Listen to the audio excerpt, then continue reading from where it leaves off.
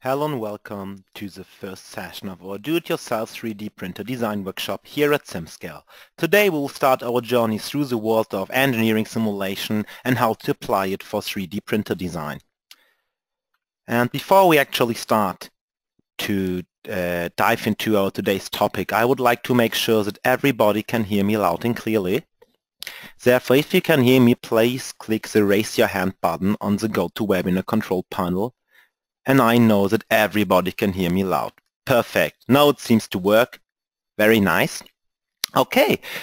Just in the case for some reason you would like to use your phone instead of your microphone and headset of your computer, you can also use our toll-free audio service numbers to directly connect to the audio stream of this webinar.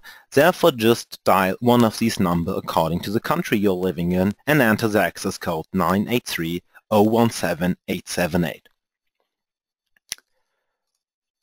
Alright, then let's take a look at our today's agenda. First of all, I would like to quickly introduce you to the idea of this workshop series. So what will we do during the next 3 weeks? What will you learn? After that, we will talk a little bit about fundamentals. Our today's topic, extruder design. So today I will show you how to use engineering simulation to optimize the design of your extruder. And we will talk about, the fundamentals of heat transfer, but also about the working principle of FDM of printers and so on. Just after that, we will try to apply this knowledge during our live demo, where I will show you how to set up such a simulation on your own.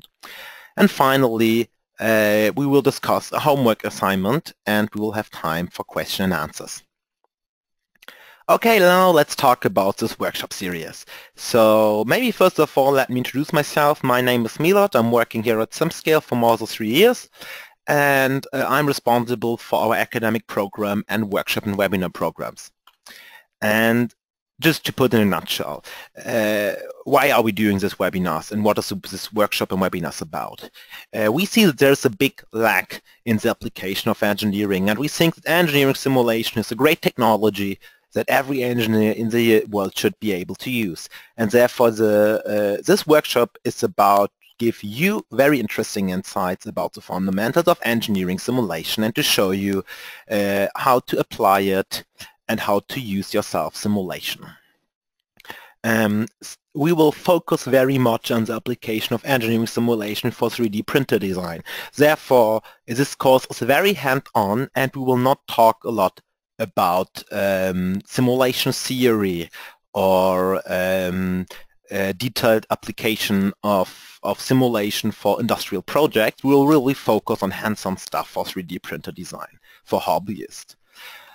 Finally, why are we doing this workshop? As I mentioned, we truly believe that engineering simulation should be a standard tool for every engineer. And with this workshop, we hope to introduce as many students, engineers, and designers as possible to our free SimScale cloud simulation platform. And for sure, we would love if you would leverage our free tools to improve your own design projects, and if you would contribute your simulation to our simulation library. All right, then a very important point. How does this workshop work exactly?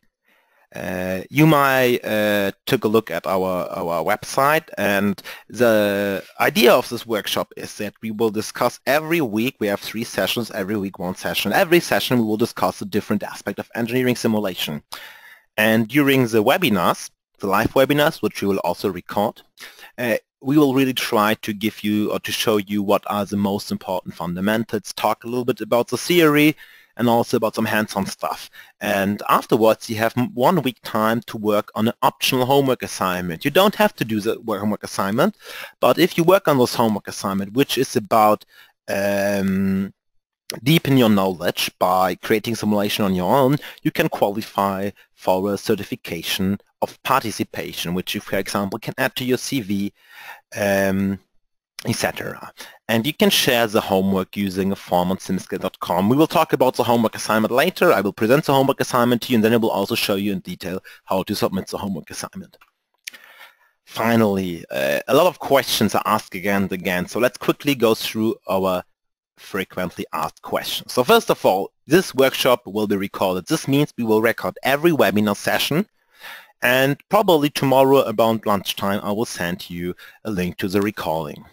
And therefore, or since you can watch it again and again, I would recommend not to start to work on the simulation during our live session, but to use this opportunity really to ask questions, since it's a quite interactive format with this webinars. You can ask questions all the time. There's a question window in your GoToWebinar control panel, and if you just summon your questions, my colleague Krishna, who also joined, will answer them in parallel, or if the question is interesting for a broader audience, for sure we can also discuss it at the end during the Q&A. Okay, then let's get started and talk about our today's fundamentals. And first of all, I would like to introduce you to the RepRap open source 3D printer. For this workshop, we will show you different examples based on this RepRap open source 3D printer. So what is RepRap? As you know, 3D printing was invented, or additive manufacturing was invented more than 40 years ago. But for a long time, only a few number of engineers and companies were able to leverage this technology, since it was very, very expensive. And during the last 10 years, a lot of things changed. We had a lot of innovations which really pushed down the cost for getting involved in 3D printing. And one of my let's say, favorite groups, or my favorite trend for 3D printing is open source. And RepRap is a project which was founded, I think, also 10 years ago. And the idea is basically to have a cheap do-it-yourself 3D printer which can mainly reproduce itself. What does it mean? If you take a look at this screen, here we can see a bunch of different RepRap 3D printers. And if you take a look, basically all of them are made mainly of metal rods, which are connected through this connectors, which are printed by the device itself. And so if you want to build such a print, you just have to download the CAD models, so the 3D printable models, the blueprint, and then some parts you can buy them at a local store, and everything else you can print it yourself. And this gives you the opportunity to build your own 3D printer, which you can customize for let's say, less than 300 euro, which is really amazing. And one very important aspect is why we choose RepRap is that you can not only, it's not only very accessible, but you can really start to improve your own printer or customize it. And from our experience, if you really attend this workshop, do the homework assignment, you should be ready for your own journey of 3D printing design, and then you should basically be able to improve the design of one of these printers on your own. During this workshop, we will talk mainly about the RepRap manual printer, which you can see here on the okay. And now let's take a deeper look at what we call fused deposition molding, and that's the 3D printing additive manufacturing technology most of the RepRap printers are using. And as you know, when it comes to additive manufacturing, which is also called a lot of times 3D printing, we have a very, very smart idea. Basically, what we do is that we build material or build a part from scratch by adding small voxels, small parts of material to each other. And for example, if we have a three-dimensional object like this, what we do is first of all slice it, which means we will divide it into slices of equal thickness, and then the printer will build up the three-dimensional model slice by slice. And fused deposition molding is one technology for a 3D printer, and it's based on a plastic filament which is heated up and extruded through a nozzle. And then you can use this extruded plastic, to go on the path of your slice and build up the different slices. And therefore you can basically say a fused deposition molding printer is nothing more or less than a robotic arm plus a hot glue gun, if you want a very, very simple version. And here you can see it. This is a CAD model of our printer. And let me see if I have a pointer. Yes. here we can see the extruder. So, and here we have some step engines, so we can move the extruder in this direction, and we can move it also up and down. And this allows us to build nearly every object we want from scratch directly using the 3D printer. Okay, and today, as I mentioned, we will focus on this extruder, which is one of the main parts of a RepRap 3D printer. And first of all, let's talk about how this extruder is basically working. So if you take a look, you can see like a cut view of such an extruder. And basically, inside this extruder, we have a hole, a channel, which becomes smaller and smaller. Here we have the nozzle. And so let's talk first of all the different components. C is, let's say, the main body of the extruder. And here you can see this ribs. It's a kind of heatsink. Below, which we call B, is a heating block. Inside this heating block, inside this hole, is a resistor, which generates heat. And part A is the so-called nozzle, which is then like pushing out the viscous plastic. And basically what the extruder is doing is inside, as I mentioned, inside this hole we have a resistor and it's heated up. Then the heat is distributed through this metal main body of the extruder. And the idea is that we get a temperature profile, temperature gradient, which means that we need a temperature around 190 degrees at the knee of the nozzle, which is, and this is very important, not the melting temperature, but the so-called glass temperature of ABS and some other thermoplastics. And what is the difference? Therefore, let's take a look at the right side. For example, if we have frozen water, if we have ice, and you would start to heat it up, what we would see is that the temperature is increasing up to a certain point around 0 degree, and then it stays stable at 0 degree Celsius until everything, all the ice is melted.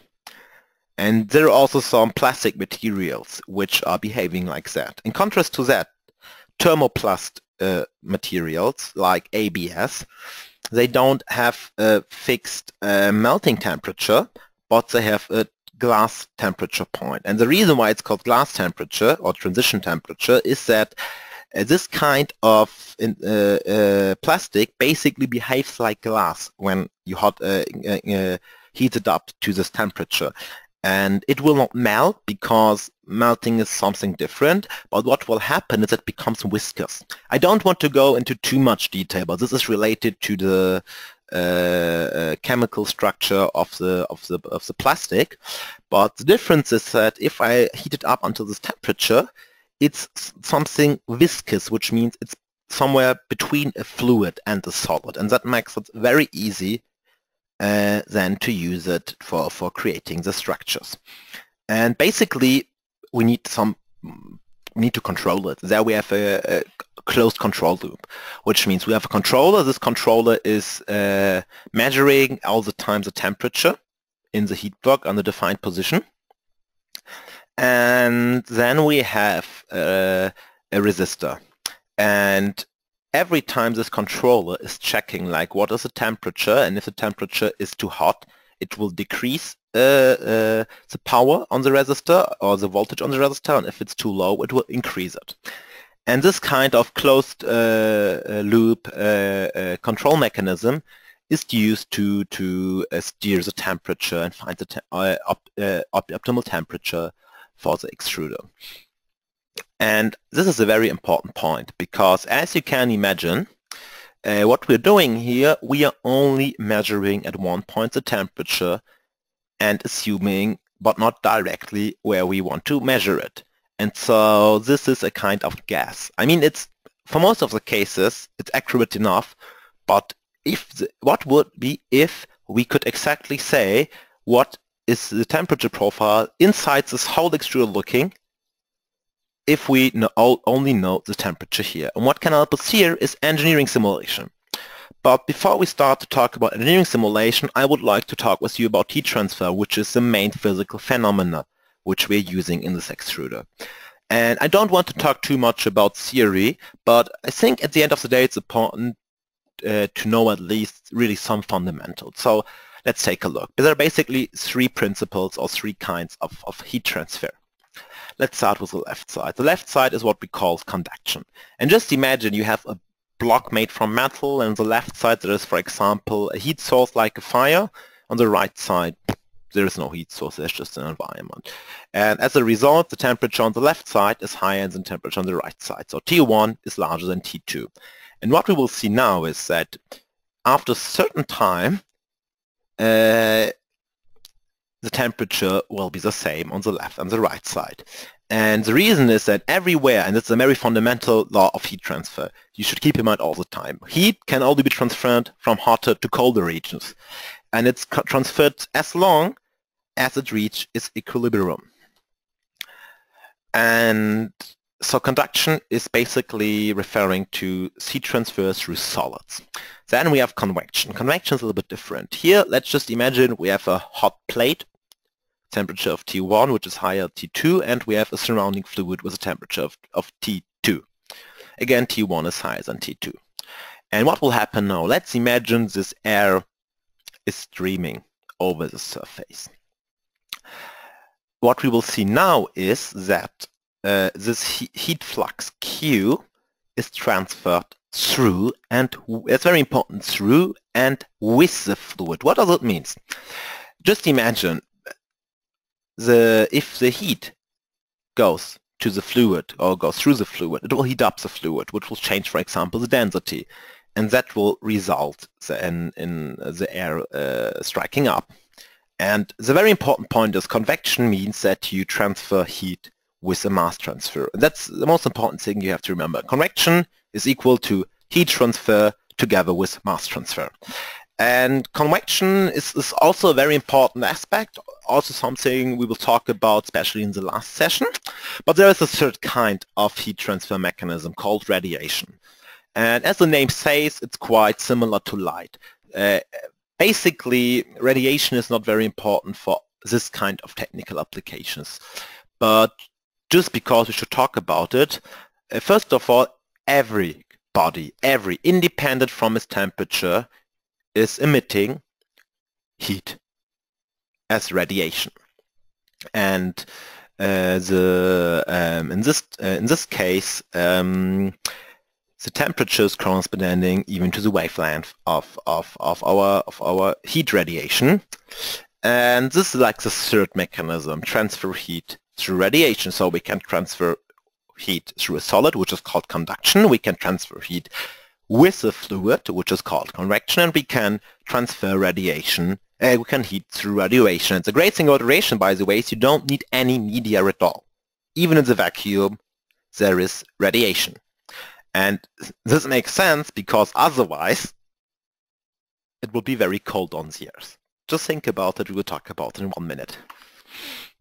First of all, let's take a look at 3 examples. The first example on the left side is a very good example for conduction. Just imagine we have a heat plate with a pot on it. And now this heat plate got heated up. It's in contact with the pot. Both is made of metal, which is very good for conduction. And then the heat flux will go from the heat plate to the pot.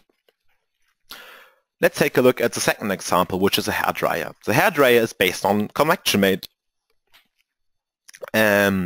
Here we are like heating up a wire inside the hairdryer, and we have also a fan.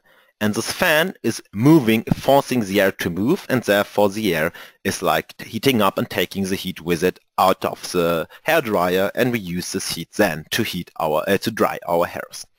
And a good example of radiation is basically the sun. As I mentioned before, radiation is the only kind of heat transfer which also works in the vacuum. And all the energy we get from the sun is transferred through radiation. But there's one very important point. In reality, it's not like that there is only convection or only conduction, and I would say heat transfer, usually in the real world, heat transfer involves all 3 types of heat transfer. So we have convection, conduction, radiation. This is a very good example. Here we have a pot over a fire, and there we have radiation from the fire itself, which is also heating up the pot. Inside the pot we have convection, because there we have this fluid phase, the water, and the water is moving and therefore transporting heat. And finally we have conduction inside the pot itself. And if you take a look back at our examples, even here we cannot say it's only conduction. If you take a look, or convecting, if you take a look at this pot, for sure the main part of the energy is transferred through conduction, but there will also be radiation, also some convection. The same here. If you ever looked inside, in the front of a hairdryer, you will see that these wires are really becoming red. And this is radiation. So what I want to say, the challenge for every engineer, every time it comes to simulation, is to identify the primary mechanisms and simplify your problem, because simulating convection, conduction, and radiation all the time will be a very big problem. And if you take a look back at our the heat transfer inside our extruder. The first thing I think we can neglect is the radiation, because there will be radiation, but because there's radiation everywhere, but the influence is so small that we don't need to consider it. Same with convection.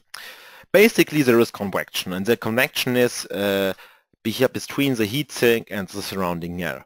But if we make a major simplification, we can say we assume this process to be stationary, and then we can, instead of simulating the convection itself, so the interaction of the extruder with its surrounding air, we can just say that there is a defined rate of heat which is transferred away from the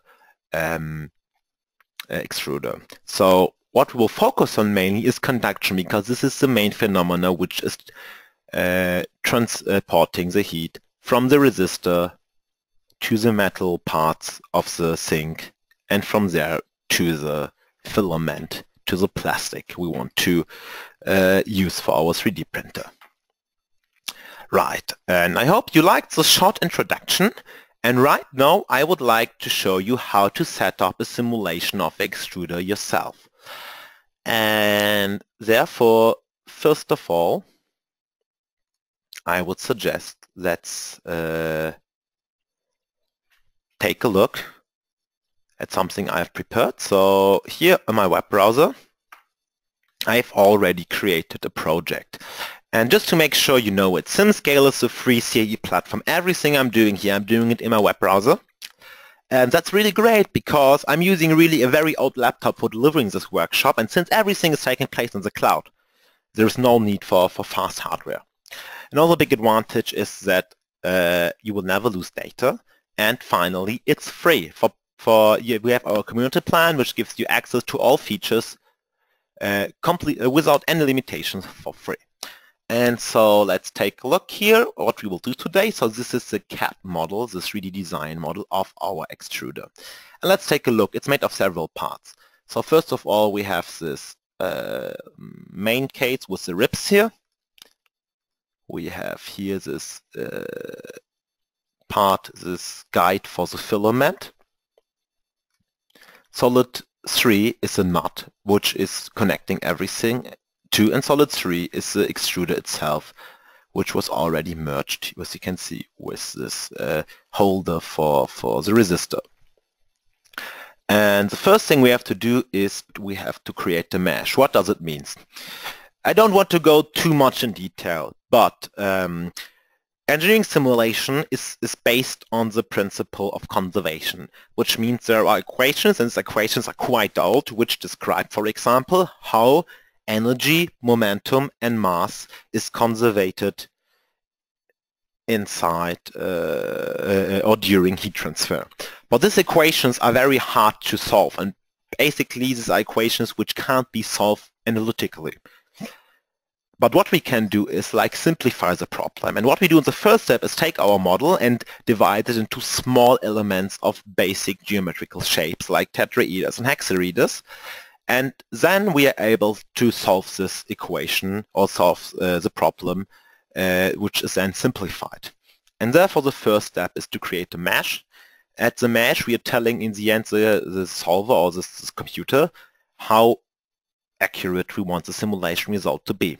So first of all, we have to add a mesh operation. And at SimScale, we have several mesh operations. For FEA, we only have the so-called TET dominant, which is dividing a geometry into small TET radius. And TET dominant means that it's based mainly TETs, but you can also use some quadrangular elements. But we'll talk about this later. First of all, we have to define the element sizing, how it should happen. And in this case, we can use automatic element sizing, which means that we just give overall mesh fineness, and the element size, the size of the triangle, is calculated automatically. We will use moderate mesh fineness. We will use a first order mesh. The difference between first and second order is that first order you have like lines between the points of this element, linear interpolations. But if you use second order, you have interpolation of a second order, which means it's more you need more effort to compute it, but you will have more accuracy with the same number of elements. All right, and then we will use 8 computer processes, 8 computing cores to calculate the mesh. And before we start to calculate the mesh, we can also add manual refinements. And this is important because this automatic meshing is quite good, but in the end of the day, it's still a computer which don't know what you're interested in. And since we're interested in the heat transfer between several parts, and the most of the change is happening in the interface between the different parts, we want to have a higher resolution there to get a higher accuracy. So let's call it contact refinement because we want to apply it between the contacts. Then we will choose local element size and manual. So now we can really give manually the exact element size we want to be there.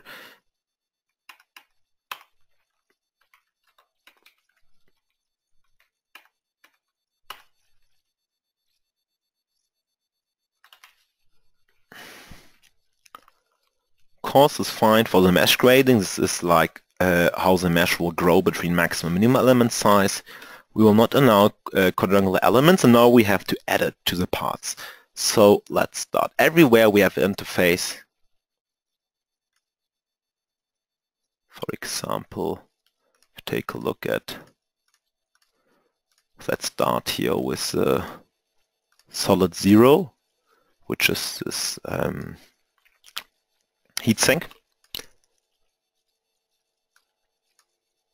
and we can change to surface, which makes it easier to. And there we have here a contact, and here.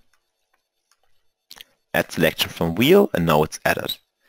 Next part is this one, and here we have a contact like here, 2 other parts,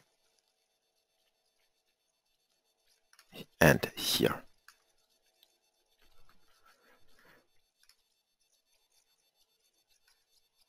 Now let's take a look at the next solid, at the nut. Here we have some, here we have here contact, here contact, here contact.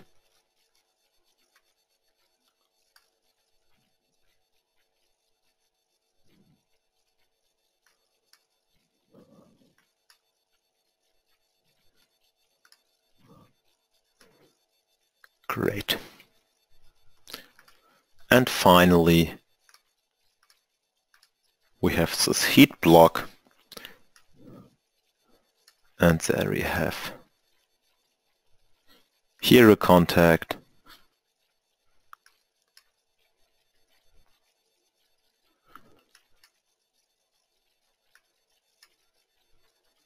we have here a contact,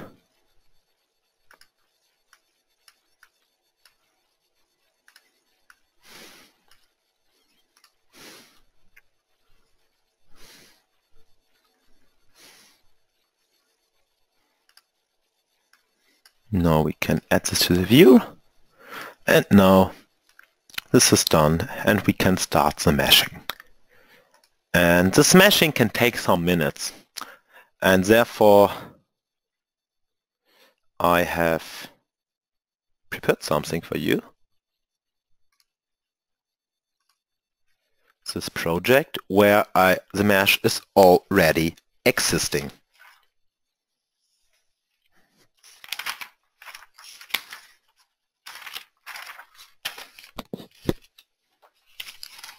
Take some time until it's load.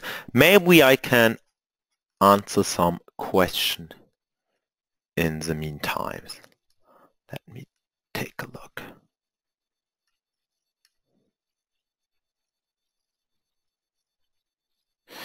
Okay, there is a first question by Pramod. I think I know you, Pramod. You joined some webinars in the past, right? And he wants to know which method is used in solving the equations in SimScale, FEM, FEM, or FDM. Just for those of you who are not so familiar with simulation, this terms FEM, FEM, FDM are relating to the mathematical approach you use to solve these equations. And at SimScale we have FEM, which is finite element method, which we use for structural mechanics, and we have FVM, finite volume method, which we use for fluid dynamic simulations.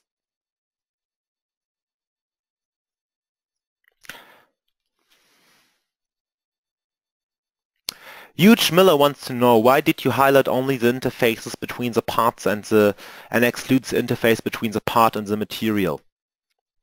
A very good question. As I mentioned, simulation is about simplifying. And the best simulation is as simple as possible, but accurate enough to solve your problem. And as an engineer who worked a lot of times with melting and extruders, I know that the heat transfer between the filament and the extruder can't be neglected since it's very small. And therefore we decided not to simulate. We are not simulating what the filament is doing, we are only simulating what's happening inside the extruder. And at a later step, right now, we will add the boundary condition which will simulate how the heat is transferred away from the extruder itself. I hope that answered your question, Yud. If not, ask again after the live demo. I think some things will become more clear. And Balakumaran wants to know, what file format does we support? A very good question. So there are two ways to import a geometry. First of all, you can upload a geometry using different file formats. Right now we support STEP, IGES, BREP, STL, but in some weeks we will use our new geometrical backend, and then you can even upload native CAD system files like CATIA files, SolidWorks files, Solid Edge files, and so on.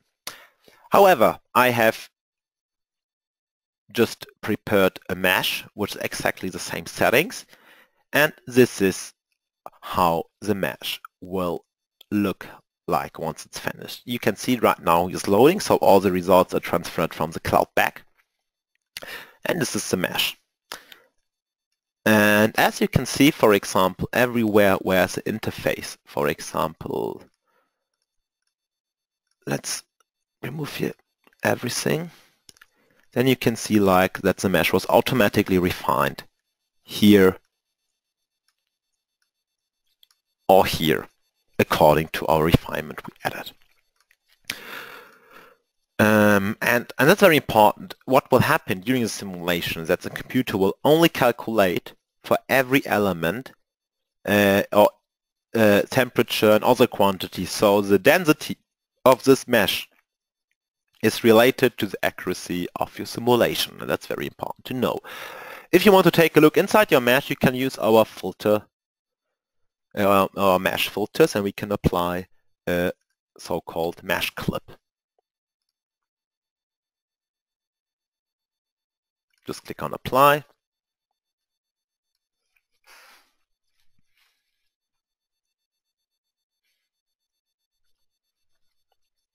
And now we can take a look inside the mesh. We can even align it to the x-axis. And now you can really see the structure of this mesh. Great. Now let's start to set up the simulation itself. And therefore, we will create a new simulation.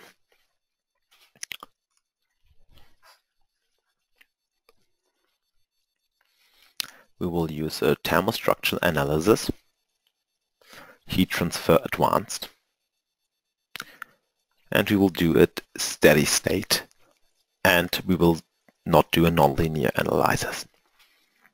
Alright, first of all, we have to choose the mesh we want to simulate. So I click on this mesh, click on Save, and then the mesh will be added to our simulation. It's a great thing, by the way, about SimScale's user interface. You basically just have to go from this tab to the middle tab to the right tab, and you have the simulation tree, the navigator tree, and you just have to go through this tree, and once everything is green and blue, you're ready to start your simulation. Okay, and as you know, this model is made of 4 different parts. And first of all, we have somehow to explain the computer how these parts are interacting, and therefore we have to define what is called contacts. And let's start. At all we need 3 contacts because we have 4 parts. The number of contacts you need at least is the number of parts minus 1. It can be more, but at least you need so many contacts. And the first contact we will define is between the heater nozzle block and the nut connector. So let's call it heater nozzle block to nut. It's a bonded contact. And here we have to define the tolerance. And this tolerance is a value for the connection of the interface node to the corresponding master face. So the idea is that one part is the master, one part is the slave, and the slave is following the master. And as long as it's inside the tolerance, it will follow it, and if it's outside, the connection will be ignored. And this value is quite large, and since all the part is very small, we will also use a much smaller tolerance. And next step is to define the master and slave entities. And let's start with the nozzle block. I will change the view to surface, which makes some things easier. And this is our nozzle block, right? And here to the nut we have basically 2 master faces, this one and this one. And now if you take out the nut, the corresponding faces are this one and that one, right? And these are added as slave entities. Right, and that's our first contact. It's done. We have to add 2 additional contacts. One contact between the nozzle, the insulator, and the plastic part. So this guide for the filament. So let's call it nozzle to guide to insulator. It's again a bounded contact. We use the same tolerance. And here we will start with that part.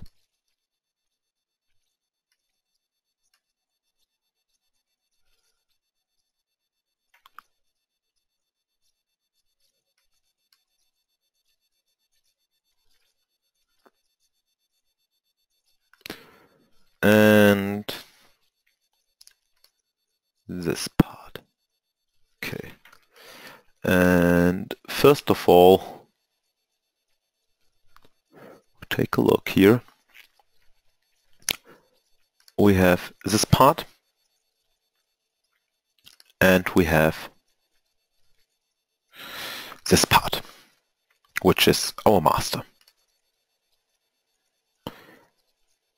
And then, if we hide them again and take a look at this main body, here again we have here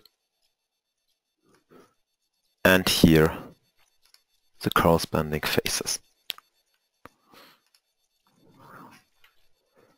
And now we can add our final contact which we need, which is connecting the guide to the nozzle.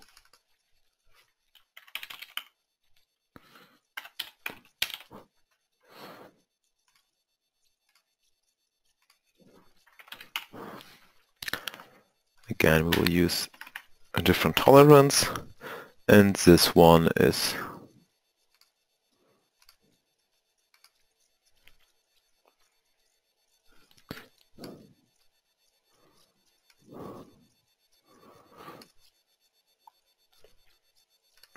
here. That's the master. The corresponding face is here, which is a slave. Now that's done, and we can continue and define the materials we want to use. And for the materials, the great thing is now we have to define for every volume our own material. And let's start, I would suggest let's start with this volume 3, which is, wait, I have to change my selection mode.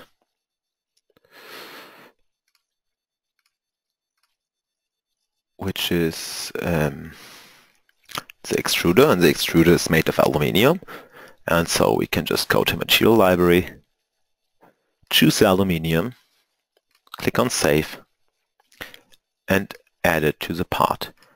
We can also do it graphically, but also choose it from the list. Click on Save. The next part is the nut, which is made of steel. So let's again use the Material Library, steel,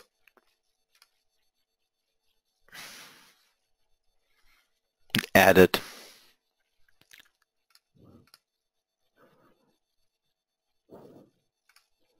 to the nut. By the way, does anybody have an idea why we're using steel for the nut and aluminium for the nozzle itself? Any ideas? Just write it into the chat or the question box.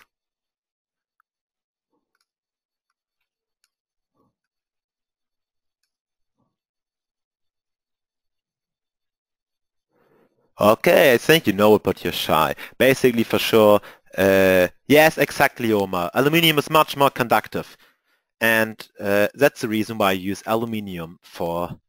It's also right, the right answer. Great, guys. Then let's continue and finish our simulation setup. We are nearly on the final straight. So then we have to create now 2 custom materials which are not part of our library.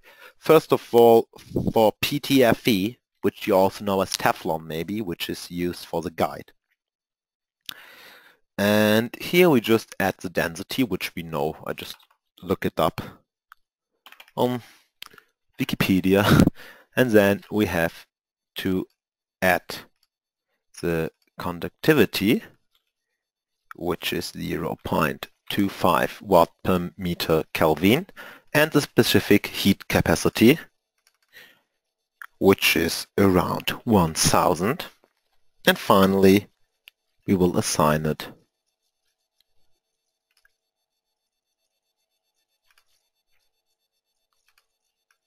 to this guide.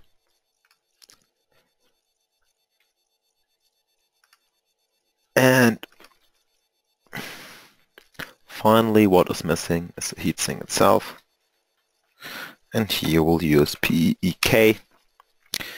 I again Googled for the material properties.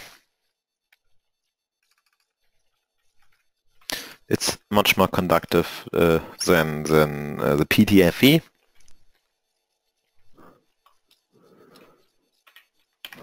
And finally, I have just to select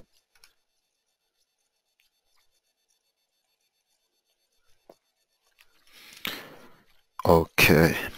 Well, and now we are nearly done, and now we can add our so-called boundary conditions, which describe the interaction between our model and its environment.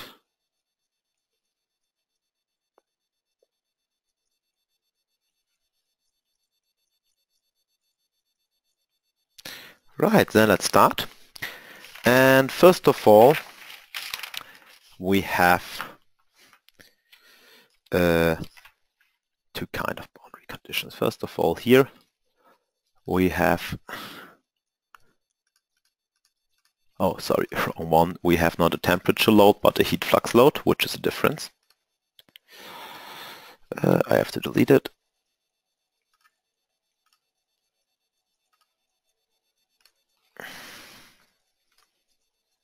And now, first of all,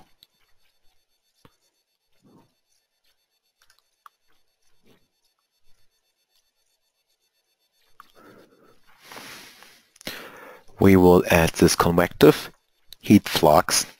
And this is like use it to model the heat which is going through the environment of the printer. And therefore, we have to select all outer faces. And the best trick for that is just to select those faces where you don't want to apply the boundary condition. And then for the other faces, you can just leave it like it is. We have to change the selection mode to faces. I will select this one. And now invert my selection. I can add this boundary condition to everything else. We just modify it a little bit. And 10, the right convective coefficient for air. And then you will add the second boundary condition of the resistor, of the heat which is brought inside the system. And there we use source heat flux, a source heat flux of 4023.8, which we calculated based on the resistor. And then we just apply it to this phase. And now we are done. That's it. We can start our simulation. Finally, we just setting is fine. We just go on check simulation, and everything is successful. And so now we can create a new simulation and start it. Now let's do a quick wrap up before we take a look at the simulation results. Yes.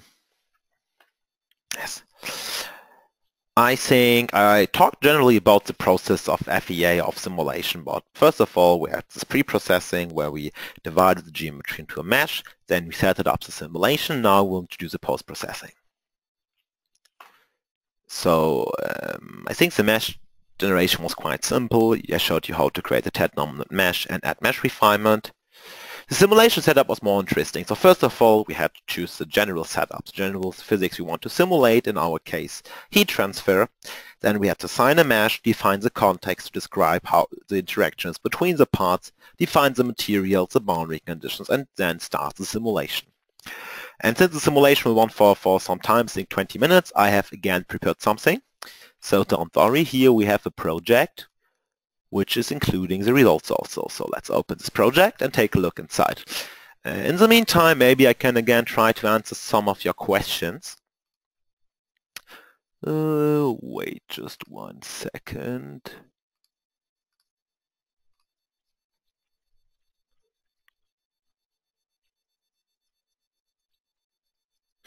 Yes, Cash, just because some people ask who joined later, yes, we will provide you with the recording of this webinar, so you don't have to worry.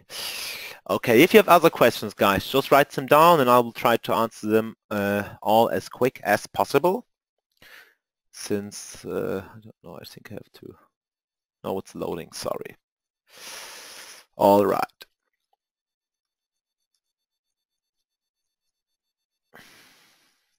Just a question of seconds, guys. You have to be patient, sorry. Okay, now it's here. And don't forget, everything we do, we are doing it here in the web browser. Oma wants to know, are we uploading assembly or single part? In this case, we uploaded assembly made of 4 solids, but you can also upload single parts or much more complex assemblies. Okay, now let's first of all, switch to the simulation designer.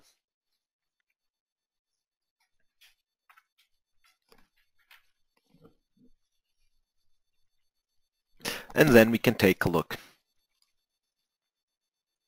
at the results.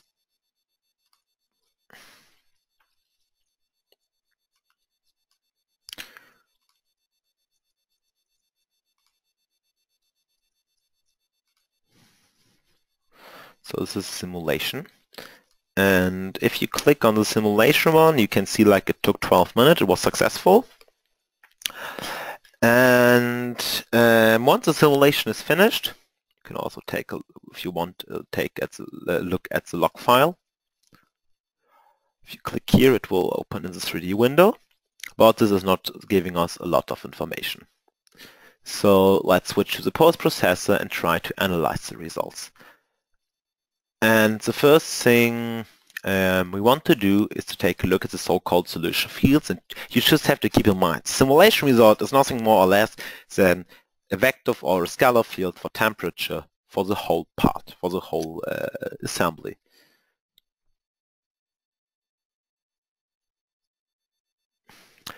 Okay, here's a question by Florian Rudinger. Why can the heat transfer to the filament be neglected? While the contact area may be small, it to me seems like the melting material is the most important heat sink in the system. Yes, the reason is, Florian, for sure this is a simplification. And we could also add, if we want, the filament, which would make simulation much more complex. But the reason can be found in the slide I showed you before here. And as you see, the materials we are using, they have this glass temperature. They are not melting. And if you take a look, the temperature is not changing. It's changing during this heating process, in contrast to materials like metal or water, where the temperature is staying constant. And therefore, if you just calculate yourself, you will see that just take a pencil and you have this amount of heat and you need this amount of heat to heat it up, that if you basically know the temperature distribution inside the guiding channel, this should be enough of information to tune the parameters for your extruder. But Florian, we are here to learn, and what we also want to achieve is to have a discussion between the participants of this workshop. So if you're interested, join our forum, my colleagues will help you, and for sure we can also try to set up a simulation which is including the effect of the filament. But since the filament is moving, this is you have to do a transient, which will yes, be a pain in the ass, to be honest. Wait, let's take a look at the results first. So the results are loaded. Now we can take a look at the three-dimensional results. And here you can see, for example, the temperature distribution. I used a very low heat flux, so the temperature is quite low right now, but if we use a higher heat flux, I will show you some results later, you can also reach realistic temperatures. And for example, you can add now a clip filter, which means we are cutting through the whole simulation.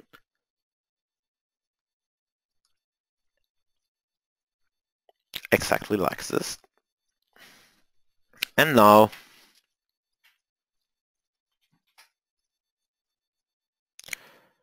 we can take a look, for example, at the heat distribution inside this part.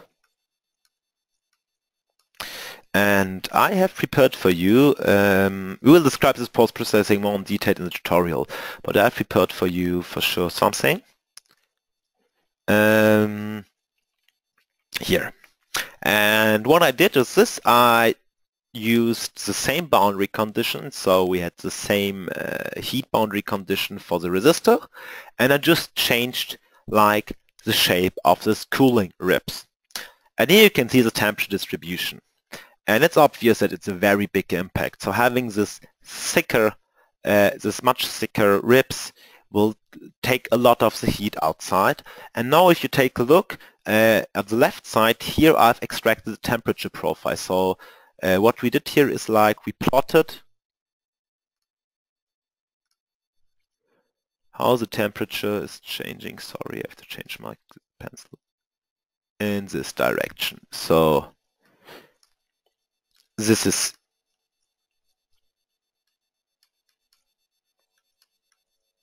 This is A, this is B.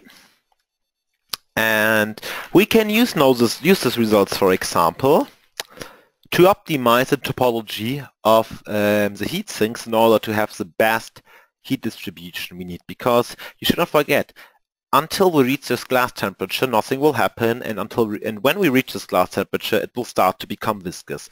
So you can really then manipulate this temperature profile by changing the design of the heat sinks itself. And now I think we should talk about your homework assignment, because I showed you a lot of things, but the best way to learn something is to do it on your own. And what I would suggest, and your homework this week will be to create yourself a simulation for at least 2 different extruder designs and compare the results.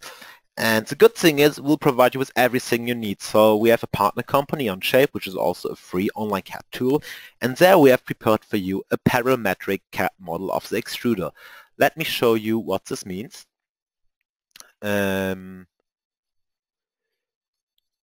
Here's the model. And on Onshape you can register for free. It's a CAD tool, and this model we will provide you with a link. And for example, you have this 6 variables you can change. And for example, if you just want to change the diameter of the inner cylinder, you can just change it, for example, to 0.004. And then this CAD model will update automatically. And this gives you to change with just 1 or 2 clicks to generate as much as designs as you want. And the great thing is, you can, once you have modified your geometry, you just go on SimScale, then you go on Geometries, and instead of Upload, you go on Import.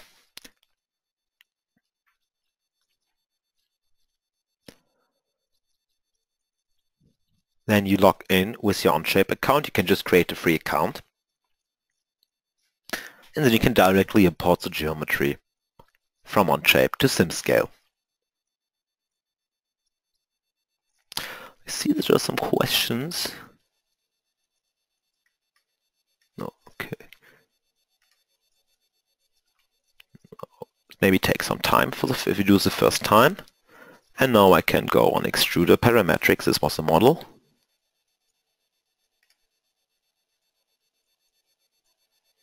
And just import it.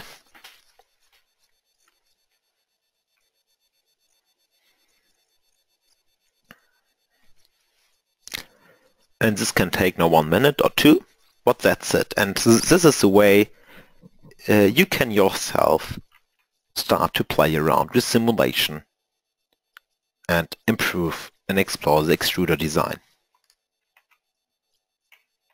Oh, see, now it's imported. Again with all 3 solids. Okay, then you will find on our webpage simscale.com/3D printing workshop. From tomorrow on you will find a lot of resources. So we'll provide you with a step-by-step tutorial for how to manipulate the geometry, how to create the simulation, with a recording and some other help. And if you need help, we have our SimScale forum, which you will find on forum.simscale.com. And in this forum, we already made the tutorial available. And we will send you tomorrow a link to this forum, and there you can read the tutorial. If you have questions, directly reach out to one of my colleagues. And we will provide as much support as we can through our forum. So you just go on categories, and there's this do-it-yourself 3D printer workshop here. And for example, there is this tutorial. It's not public available right now, but from tomorrow on it will be. And here every step is described, like how to modify the CAD model, how to create the mesh, and how to analyze the result. You have 1 week time for this assignment, and after and you can share this homework with us using a form link, a form I will send to you by email tomorrow. And now I think, yes, it's time for our Q&A session. I think we answered a lot of questions already, but if there are some more questions, let's see. Okay, Abhishek Soni has a great question. Can we do a shape optimization of the extruder based on the thermal modeling to check the best shape? Yes, Abhishek, for sure you can do that, and this is something I really suggest. The best way to learn simulation or to learn engineering is to do it. And simulation gives you a great opportunity that you can test everything in a virtual environment which you want to test. Great. But it seems that there are no questions anymore since Krishna answered all of them directly once they were asked. I just can say thank you for being here with us. In the case you have a question, you can also reach out to us using the forum. It was great. I hope to see you all next week. Yes, just because last question, Miles wants, so the models will be available on simscale.com/3printing/workshop. Yes, it will be available there on the website where you also registered for the workshop, but tomorrow I will send you all the information by email. Okay guys, hope to see you next week. Have a nice day and see you soon. Bye. And don't forget to do the homework, right? Bye.